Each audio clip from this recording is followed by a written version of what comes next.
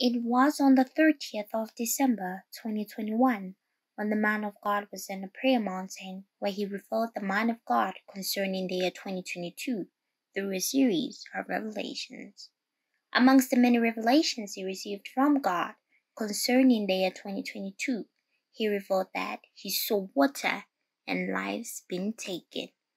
Prepare yourself to listen to the exact prophecy. These were his words. Yes, I saw water, lot of water.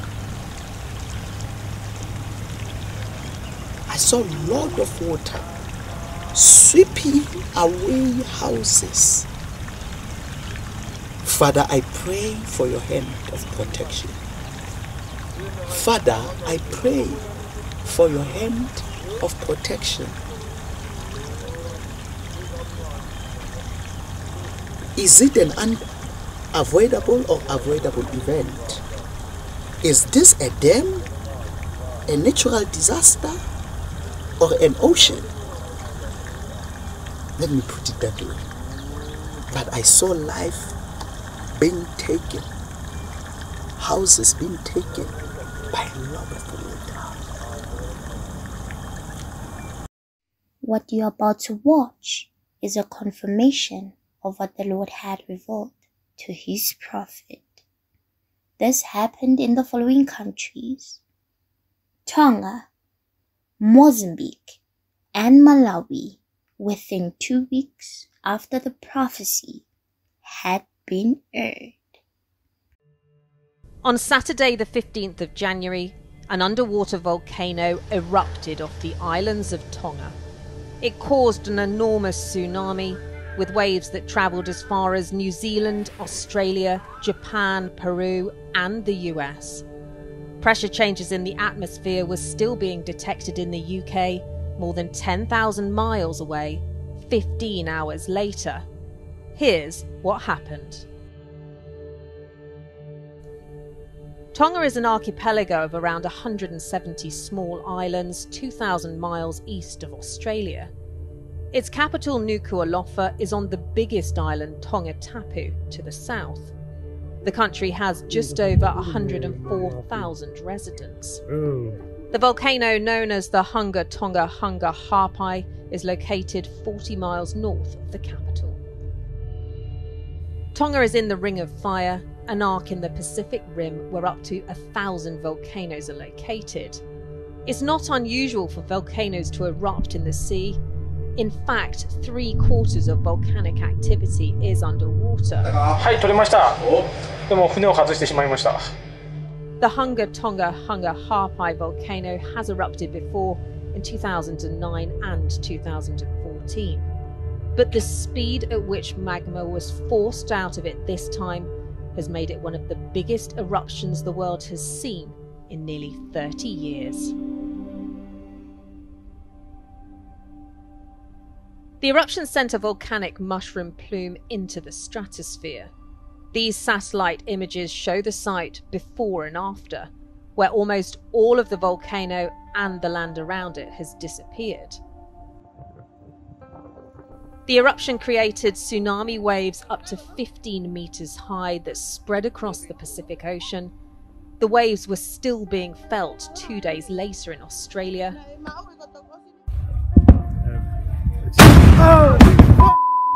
Holy The huge explosion was heard across the Pacific from Fiji to Alaska, over 6,000 miles away. It also sent a huge atmospheric shockwave around the world. Pressure changes were even measured in Europe 15 hours later. Now 30 people have been confirmed dead, while tens of thousands have been left homeless following the devastation caused by Tropical Storm Ana earlier this week. It formed over Madagascar, wreaking havoc before making its way across the Mozambique Channel onto Mozambique land, and Malawi, where it downed power lines earlier this week. Now, let's speak to a weather expert from the University of Pretoria, Professor Liesl Dyson, just to talk about this weather phenomenon. After all, we are in the beginning of the tropical cyclone season in Southern Africa. Hence, that first one that has caused so much damage is named after the first letter of the alphabet, Anna. Prof, good afternoon. Thank you very much for your time. I mean, there was a lot of devastation. We were saved from it here in South Africa, unlike a few years ago when Cyclone Idai came all the way from Mozambique and smashing Beira, the second largest city, and brought lots of rain to eastern parts of South Africa. This time around, we're largely spared. Just from your information, how bad was this? So the storm actually developed over the Indian Ocean and then weakened as it moved over Madagascar, and then it started to redevelop again as it moved in over the Mozambique Channel, where the sea surface temperatures are very warm. So that's the reason that it redeveloped there. And then it moved into the continent north of Beira, luckily. So Beira got spared this time around. But there was quite a lot of devastation in places in Mozambique. Some bridges washed away. Some recently repaired bridges washed away, and then also into Malawi. At the moment, the system is quite weak. It's weakened considerably. It's definitely not a tropical cyclone anymore. It's just a tropical depression. It's a very large system. It's situated at the moment maybe somewhere over central Zimbabwe. But even over South Africa in Limpopo, you can see some of the higher cloud associated with this weather system. We're not expecting any severe weather over South Africa because of Anna, so that at least is fine. But even though it wasn't a very severe storm, it did cause quite a lot of devastation in the countries to our north. Yeah, I mean, I've been receiving video clips from media people in Mozambique and showing the kind of weather damage and, as you said, bridges and roads and everybody being affected and thousands of people moving. I mean, this is named Tropical Storm Anna, which means there could be more coming. Could we see worse still to come, or is that not easy to forecast? It's not so easy to forecast yet too far ahead.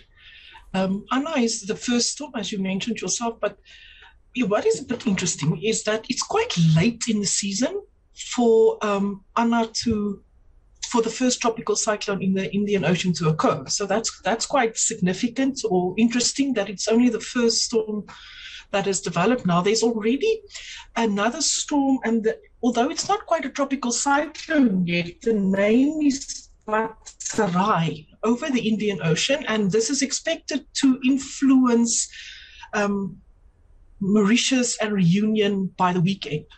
Some of the projections show that this storm may also move into the Mozambique Channel, but it's still very uncertain. That will only be by the end of next week. Then it's very uncertain exactly what the path of the storm will be. But this time of the year, I know people hate it when meteorologists say this, but this time of the year is tropical cyclone season. So even though there's a lot of devastation. Yeah, well, some of us in the media have had to learn that it's a tropical cyclone season now, a tropical storm season between now, March or April. And the fact that this first major one has started so late, as you said, could indicate that maybe the cyclone season this time might last beyond March. Yes. I saw water, lot of water. I saw a lot of water sweeping away houses. Father, I pray for your hand of protection. Father, I pray for your hand of protection. Is it an unavoidable or avoidable event? Is this a dam, a natural disaster, or an ocean? Let me put it that way. But I saw life being taken, houses being taken by a lot of water. What could this mean? Is the prophecy complete, or is there more to come? As young as the year 2022 is, some of the prophecies are already unraveling. What more as the year unfolds? As Apostle Samuel Raboteng normally says, some prophecies can be averted. Let us join hands and pray for the world at large for mercy. We are one another's strength.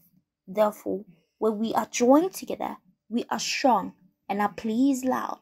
Let this be a prayer point as we worship the Lord in spirit and in truth.